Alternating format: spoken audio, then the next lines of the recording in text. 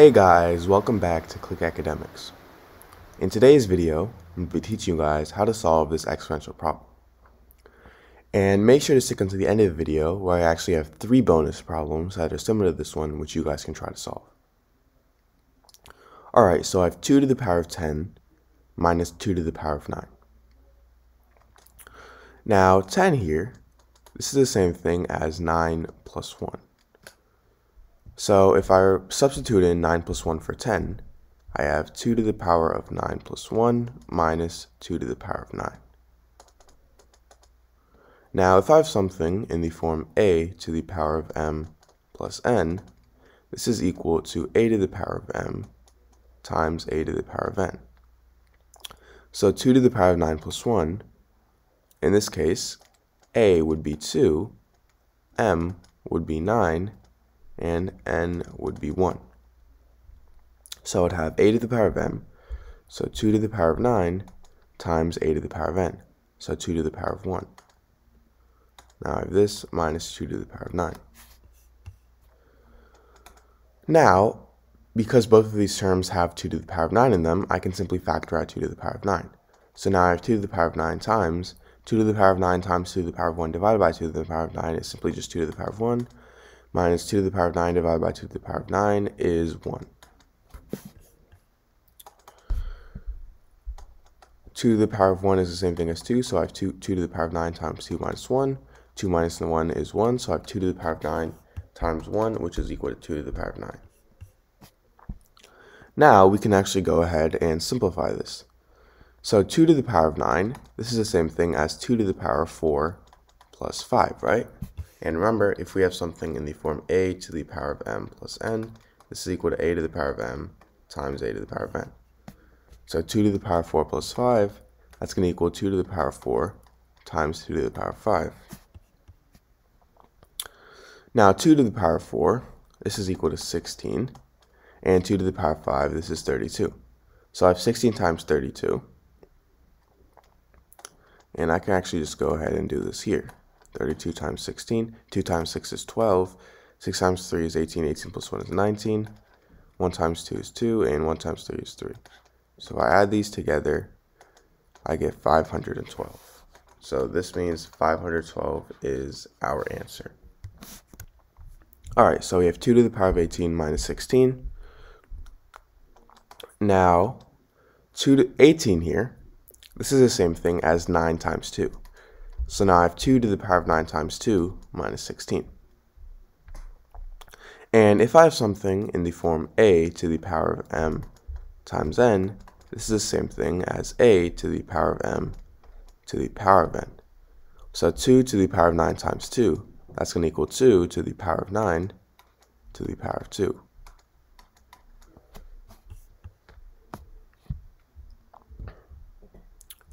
Now 16, this is the same thing as 4 squared. So now I have 2 to the power of 9 to the power of 2 minus 4 squared. And now, because both of these are to the power of 2, if I have something in the form a squared minus b squared, this is equal to a plus b times a minus b. So in this case, a is equal to 2 to the power of 9 and b is equal to 4. So I have 2 to the power of 9 plus 4 times 2 to the power of 9 minus 4. Now 2 to the power of 9, let's go ahead and solve for this.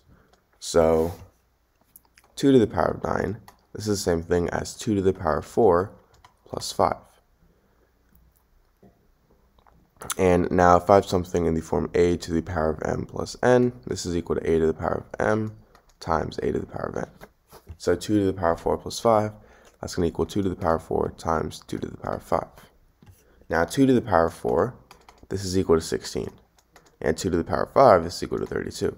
So I have 16 times 32, which is equal to 512. So now I have 512 plus 4 times 512 minus 4. Now 512 plus 4 is 516, and 512 minus 4 is 508. Now I'm going to go ahead and rewrite these. I'm first going to rewrite 516 as 500 plus 16, and I'm going to rewrite 508 as 500 plus 8. So now, multiplying these two is simple. I first distribute the 500. 500 times 500 is 25,000. And, sorry, 250,000. And 500 times 8 is 4,000. Now I distribute the 16. 16 times 500, that's going to be 8,000. And 16 times 8, that is going to be 128.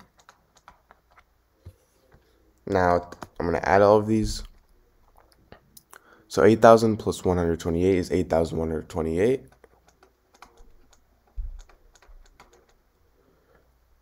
And 8,128 plus 4,000 is going to be 8,000, okay. So I have 4,000 plus 8,000 plus 128 is 8,128. And now I have 250,000 plus 4,000 plus 8,128 is going to be 12,128. And now 250,000 plus 12,128 is going to be 262,128. So this is our answer. All right, so I have 2 to the power of 20 minus 9. So 2 to the power of 20, this is the same thing as 2 to the power of 10 times 2, because 10 times 2 is 20. And now if I have something in the form a to the power of m times n, this can be written as a to the power of m to the power of n. So 2 to the power of 10 times 2, this can be written as 2 to the power of 10 to the power of 2. And 9, this is the same thing as 3 squared. So now, if I have something in the form a squared minus b squared, this is equal to a plus b times a minus b. So in this case, a is equal to 2 to the power of 10, and b is equal to 3. So now I have 2 to the power of 10 plus 3 times 2 to the power of 10 minus 3.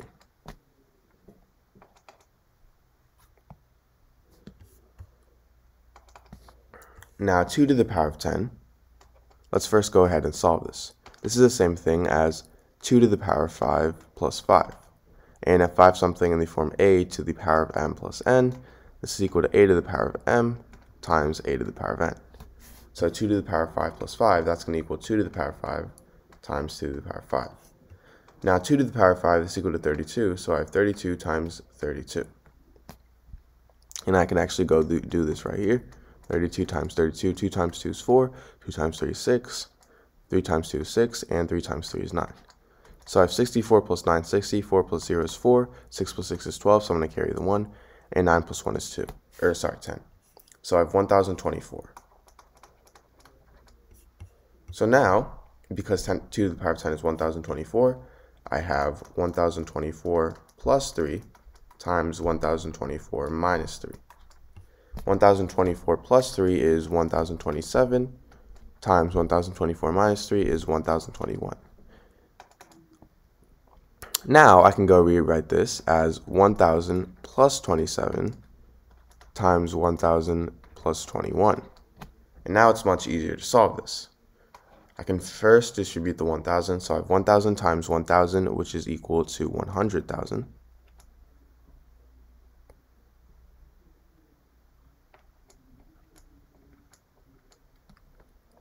Or sorry, 1 million.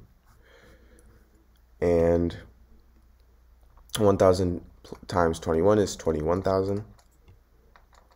Now distribute the 27. 27 times 1,000 is 27,000. And 27 times 21, let's go ahead and do that right here.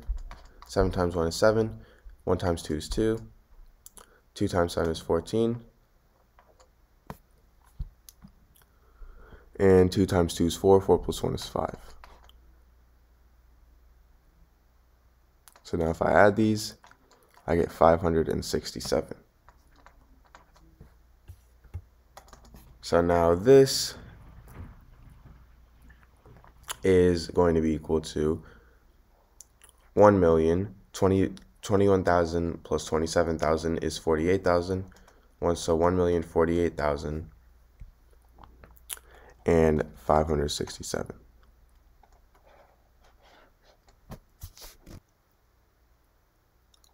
Alright, so I have 2 to the power of 100 minus 2 to the power of 99. Now, 2 to the power of 100, this is the same thing as 2 to the power of 99 plus 1, because 100 is equal to 99 plus 1. So I have 2 to the power of 99 plus 1 minus 2 to the power of 99. Now, if I have something in the form a to the power of m plus n, this is equal to a to the power of m times a to the power of n. So 2 to the power of 99 plus 1, that's going to equal 2 to the power of 99 times 2 to the power of 1. Now I have this minus 2 to the power of 99.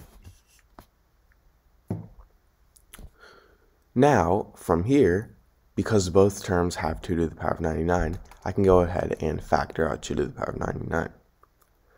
So now I have 2 to the power of 99 times 2 to the power of 99 times 2 to the power of 1 divided by 2 to the power of 99, simply 2 to the power of 1.